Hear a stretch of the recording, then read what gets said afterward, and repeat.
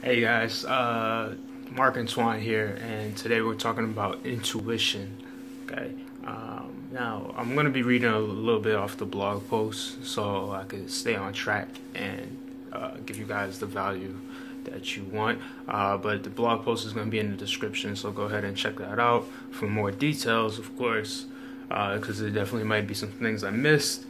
But here we go. So intuition. So what I want to start this off by thinking about the jellyfish. So the jellyfish has no eyes, has no hands, seemingly has no real senses, but it's able to travel miles to get to its mating ground. Okay, so intuition, it's that part of us that just knows. It's knowing before knowing. It's that awareness of already feeling like you're where you want to be, and just already knowing something without explicitly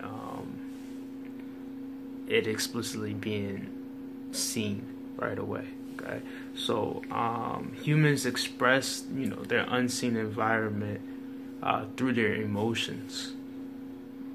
Okay.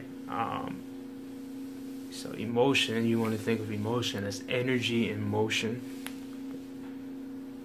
We could sense if something's right, we could sense if something's wrong.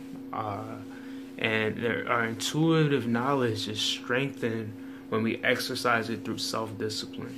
So our self-discipline, our ability to focus in on what we're doing and focus in on what we want is what is going to dictate how strong our intuition is. Okay,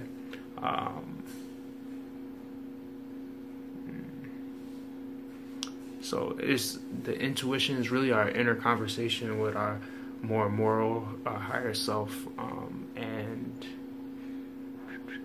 if we respect it, we should respect that as law. It would get strengthened. So the same way you won't you respect gravity, so you're not going to just go ahead and, do something foolish because you respect gravity. That same respect that you have for gravity, you should have for your intuition. You should be mindful of your emotions. You should be mindful of your thoughts. Those are the kind of things that you do to strengthen yourself. Have that respect for yourself, that you